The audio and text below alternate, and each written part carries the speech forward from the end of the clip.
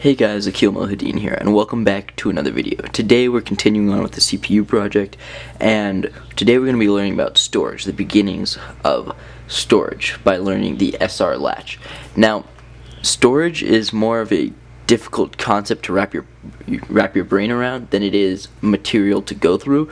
So, just to start off, what we're going to be doing is latch storage. So latch storage is, I guess you can understand what storage is. Storage is when you hold a bit information. So normally when we've done some sort of like gate, like an AND gate, right?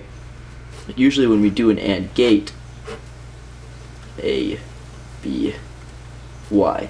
In order for Y to be true, usually we've had to press A and B and hold it for as long as we want Y. But for storage, you press like A and B once, and then Y will stay on forever until the circuit loses power or until you do something to reset Y back to 0. So that's what we're going to be learning today, keeping and holding a value basically forever as long as there's power in the circuit. And the way we do this is with this NOR gate combo. I don't know if it's showing up in the camera. I'm going to zoom in so you guys can see it. Okay. And okay. Hopefully it's focused. But this kind of looks like a weird circuit, and this is the full circuit that we're going to build, and these are two NOR gates, and here's the truth table for a NOR gate, just in case you've forgotten. And so what we're doing is we're having A and B go into two separate NOR gates, and then the outputs of each respective NOR gates goes into the input of the other NOR gate. And first things, like your first impressions might be that, hey, wouldn't both these LEDs always be on though? And it's actually not true. And I'll show you why when we demonstrate this circuit out. But actually only one of these LEDs can be on at a time. If this was Q and this was on, then this would be off. If this was on, then this is off. These two are always opposites, and you guys will see that when we go through all the different combinations that you can make. So I built the circuit right here. It's not too terrible of like a circuit diagram to understand, right? But it's just a little bit weird, and looking at it on the breadboard will kind of help you make more sense of it. So I built it here. Okay, so as soon as power comes on, you can see that only one of these LEDs comes on. This one here comes on while this one over here is off, right? Now this top button is A and this bottom button is B. So watch what happens when I press A. Nothing, right? But what happens when I press B? It switches. The power switches from this LED to this one. And when I press A, the power switches back. When I press B, power switches back. And notice how I'm not pressing anything. See, my hands are right here. No, I'm not pressing anything, but yet that value stays there forever until, let's zoom out. The power stays there forever until I unplug it, right? So this is what we saw. Both the outputs were off, so this was 0, right? This value was 0, and this value was 0 because nothing was plugged in there. So this value was 1, NOR gate, right? 0, 0. Oh wait, you guys can't see that. But this is 0, NOR gate, so this is 1, so this is 1, and this is 0, so 1, 0 makes this 0, and this is 0. So this output is on, and this output is not on. And I stopped drawing the resistors from up here just because they make it look a little bit more complicated, and we're just kind of go for a concept thing than a full-on what is the circuit diagram, right? So this is what we saw. And you notice how I wrote depends here? That's because depending on what this actually means is, see, the way we thought out the circuit was from the perspective of A, right? So we designated this first value here as 0. But what if we went from the perspective of B, right? So this is 0, and let's just call this 0, right? Because nothing's plugged in there yet. We just put power in the circuit. This is 0, this is 0. So then this would be 1, this would be 1, this would be 0, this would be 0, but this would be 1, right? So it actually depends. And the factor that makes it depend is which of your NOR gates is faster than the other. So for me, it actually is consistently one of the NOR gates is faster than the other. So this output is always on, no matter what happens, right? This output's always on. And for you, though, it might be this one.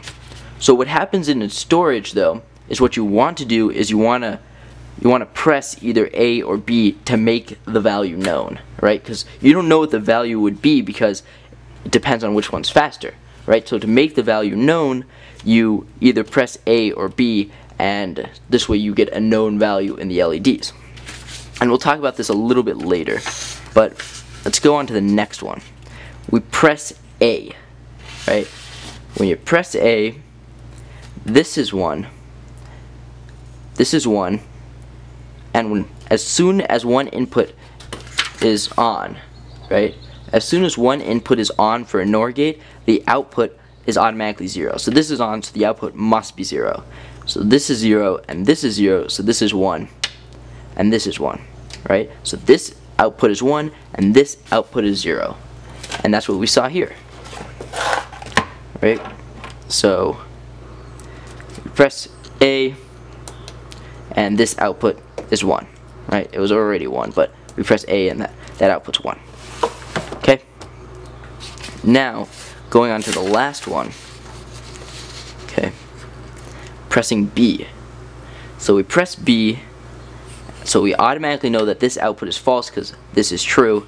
So this is false, this is false, this is true, this is true. So this output is on, and this output is off. Okay? And that's what we saw here. Right? We press B, this output is off, and that output is on. Right, so everything's lining up pretty well right now. Now, here is the truth table that we're kind of looking at. I didn't write down the first ones or the last ones. Like, I didn't write down 0, 0 or 1, 1 because those depend on which NOR gate is faster. So there's really no point in writing down a truth table because, you know, it's all dependent on how fast your NOR gates are. But for here, these values, these bottom truth tables, the 1, 0 and the 0, 1s, will remain true for everybody. So when A is 1 and B is 0, output is 0, and the inverse output, right, because remember how I said in the beginning that the outputs are always opposites of each other, right? So, and what we're saying is Q is equal to this one, and this is going to be equal to Q opposite, right? So the one that comes from A is going to be Q, and the one that comes from B is going to be Q opposite. So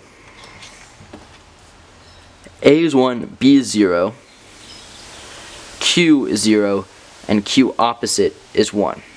A is 0, B is 1, Q is 1, Q opposite is 0. Now watch what happens when I do this, okay? Forget that. Forget it. Now what do we have? If A is 1, the value is 0. If B is 1, the value is 1. Or in other words, pressing A resets the value of Q back to 0, and pressing B sets the value of Q to 1. So when we say it's called an SR latch, SR stands for set, reset, latch. That's what it is. So what I'm going to do for you guys is do you guys a little favor and remove that LED. Okay? And we're setting it to 1. B resets it.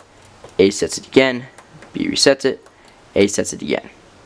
Right? So we'll have 8 of these for 1 byte. So if we want the bit in one of those bytes to be 1, then we'll press this button.